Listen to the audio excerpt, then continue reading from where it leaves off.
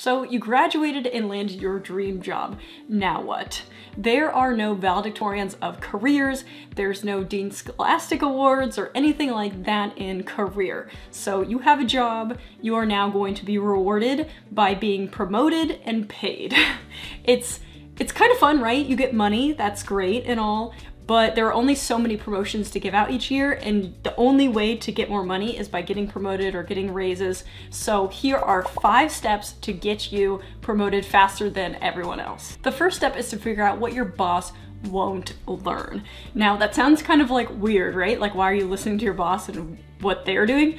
But your boss will drop subtle hints about what is frustrating them, what are they complaining about? You want to start listening and seeing what are they talking about. So for example, when I first started, I was 21, 22, and my boss kept talking about VBA and macros in Excel, saying, oh, I wish I knew how to do a macro, or I really need to learn to code a macro, or whatever it may be. I picked up on that, and then I bought a Udemy course on VBA macros and how to write code for them for, I think it was $12, and it was the most important investment of my time and money. So for $13, $12, I was able to get a class on Udemy and learn what my boss didn't want to learn or didn't have time to learn. After you've picked up on some technical skills that your boss wants to learn but doesn't have time to learn, and now that you have learned them, the next step is to actually build something. So you took the class, let's just keep with this VBA example. I took the class on VBA, now it's time, okay, what can I do with VBA?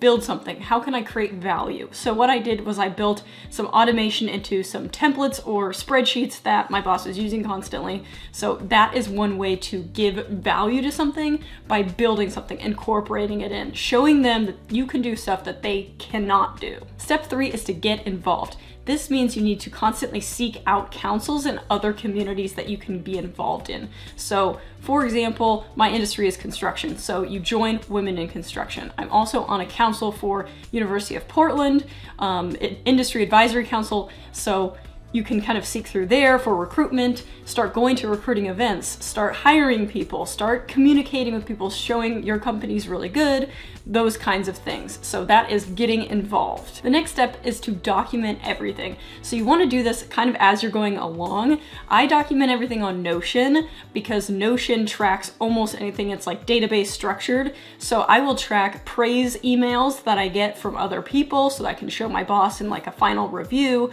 I track the books that I read. I track the classes that I take. I track the people I interview or hire. So those kind of things, you can track anything, like the proposals you turn in or the people you onboard or the people you train.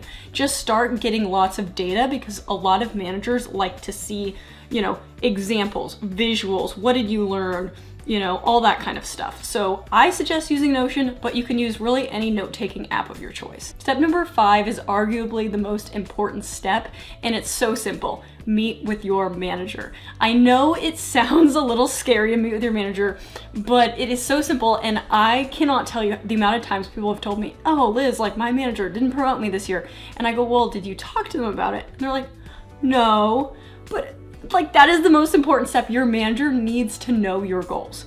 Does your manager know you want to be promoted? Does your manager know you're not happy with your salary? Does your manager know these things? Are you communicating these things? And if you aren't, set up a weekly meeting or send an email saying, hey, I want to discuss future expectations, performance, blah, blah. It's just one email.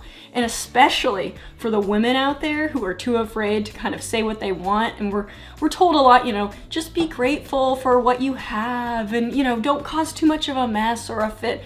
But it's like, women out there who are in the industry, all the guys are meeting with the managers. As a manager myself, I meet with lots of people and it's always the guys asking for more money. I want this, I want that. And I never see women ask for money. And it is your time. Like all the guys are doing it, you should too. To summarize, the first step is to figure out what your boss is unwilling to learn. The second step is to build something with that information. Third, get involved in your industry. Fourth, document everything. And fifth, meet with your manager. The main message here is to figure out skills that are within your control. Focus on technical skills like Excel, Outlook, Microsoft suites, stuff like that, and be so good they have to promote you, and then actually ask for the promotion or ask for the raise. So that is the underlying message here, is become valuable, so valuable that they have to promote you. Comment what you guys are gonna learn below, and if you're interested in how I go about learning new technical skills using the semester technique, click here, and I will see you guys next time.